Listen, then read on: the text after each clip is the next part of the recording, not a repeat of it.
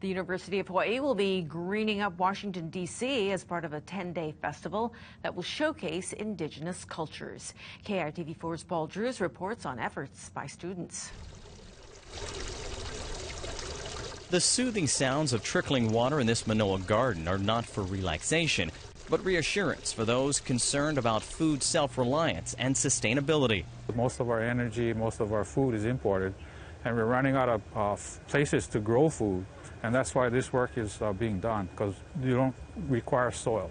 UH students set up these aquaponics systems, which combines tanks of fish paired with beds of organic produce.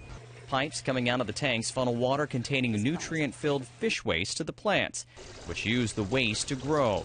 In turn, the plants clean the water, which is then sent back to the fish tanks.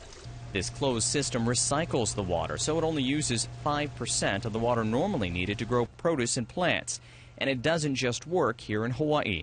You can use aquaponics in the city, you can use it in the country, it can go anywhere as long as you've got some sun. Students will show it can work anywhere by setting up a mini aquaponics garden on the National Mall in Washington, D.C. at the end of the month as part of the Smithsonian Festival, an event where hundreds of thousands of visitors will see innovative programs from 20 different public U.S. universities. While there are hopes Hawaii's efforts will inspire others around the country to become food self-reliant, the work at this Manoa garden aims to expand the state's agricultural industry without threatening the environment. We definitely can grow and eat our own food. All we got to do is choose to. That's all. And food sovereignty is the biggest and most powerful thing you can have for yourself. Paul Drews, KITV4 News.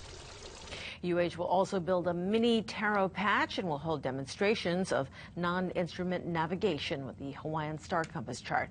Native Hawaiian language, dance, and healing practices will also be showcased.